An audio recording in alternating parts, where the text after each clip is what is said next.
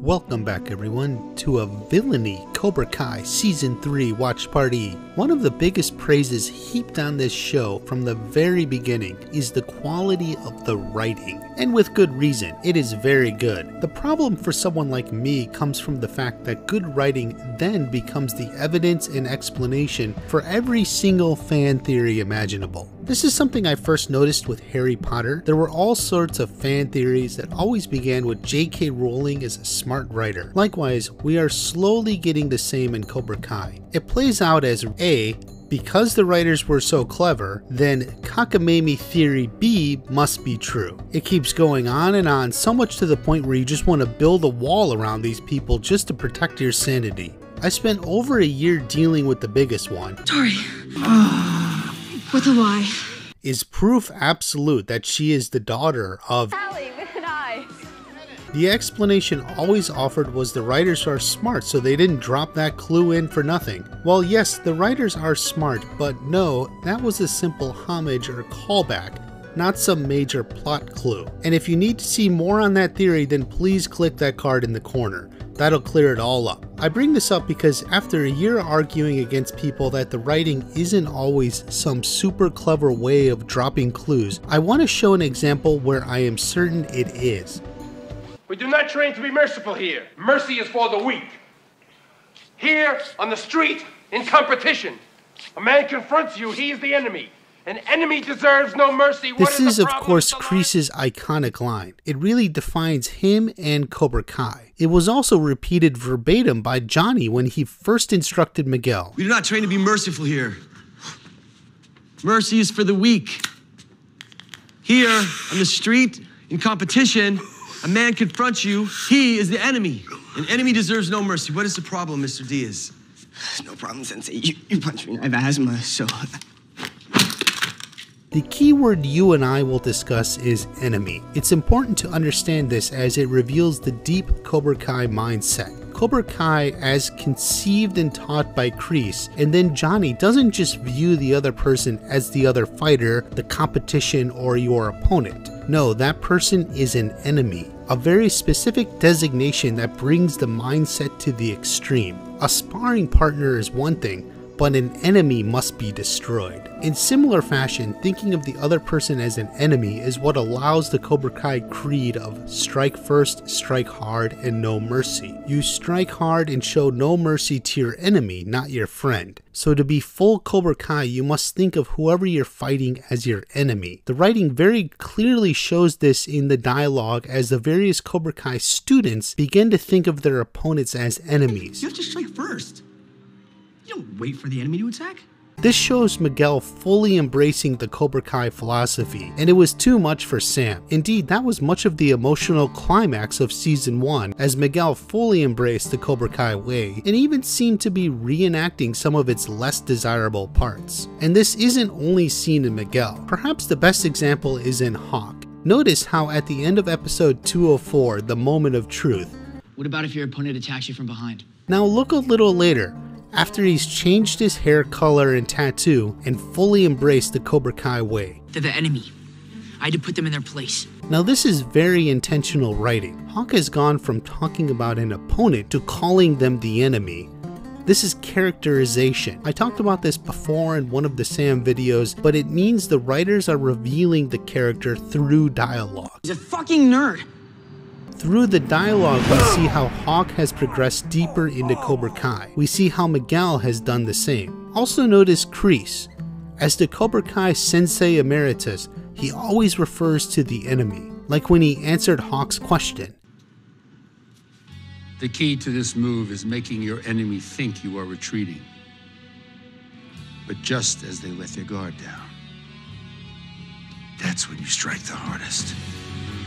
Also, when he calmly instructed Tori on what to do if some bitch-ass girl ever kisses your boyfriend. You show your enemy no mercy. Whoever knew that would be Kreese's greatest lesson. If some bitch-ass girl kisses your boyfriend, you show her no mercy. Tori took it to heart. Anyway, the key difference is recognizing when a line is a simple homage With a Y. and characterization. The enemy? Do you even hear yourself? I don't even know who you are anymore. This is deliberate word choice. It moves the plot forward while giving us information and personality about the character. By focusing on which characters use it and which do not, you can learn where they are on the spectrum. I don't know what that is, but get off it pronto, all right? Not that spectrum, but I do mean the Cobra Kai spectrum. It's like a funnel. As characters get deeper into Cobra Kai, they show the characteristics more, from language They're the enemy. to direct actions. No mercy. Obviously, Miguel tried to pull himself up a little bit to avoid the Cobra Kai deaths, except it didn't work out and most of the rest of the class ended up going even deeper. So this is where season 2 ended. Now, is there anything we can glean from this use of the word enemy? Anything we can perhaps use to learn about season 3?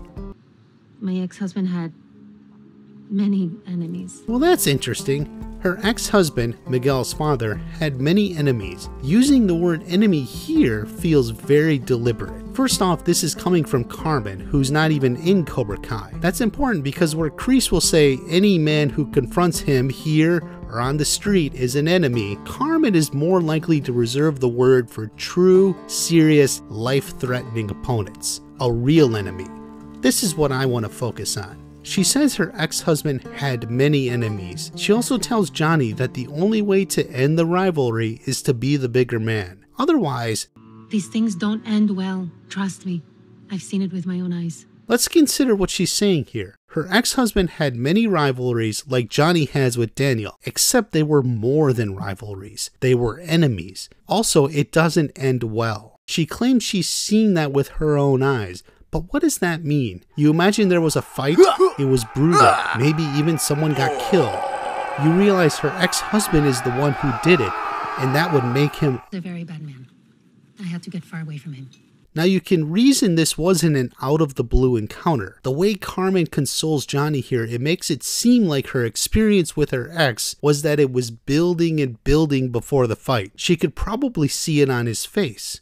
The growing hatred? Notice how she reacted to Miguel's angry face. I wasn't sure I liked what I saw.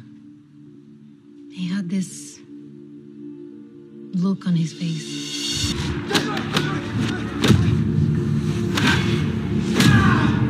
You think maybe she was seeing the worst side of Miguel's father in Miguel during that moment? Like maybe how his father looked right before he did something really bad? You can see why Carmen would want to get away. What if friends of the enemy who was killed wanted revenge? They would come for her and Miguel to get at him.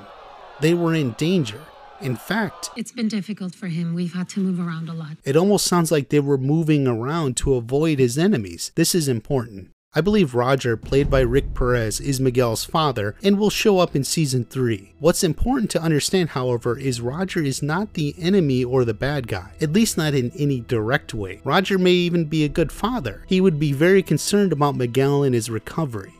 The problem is, his enemies could learn where he is and why, and when they do, they will come looking for him. Maybe not even to get him, but to get his son, because the best way to get revenge would be to hurt someone he cares about. This is your setting for a serious final fight, not something against Miguel's father, but with him. His past catches up with him. His enemies track him to the valley and target his family. I'll talk more about this fight later, but for now, just keep focus on the major clue word.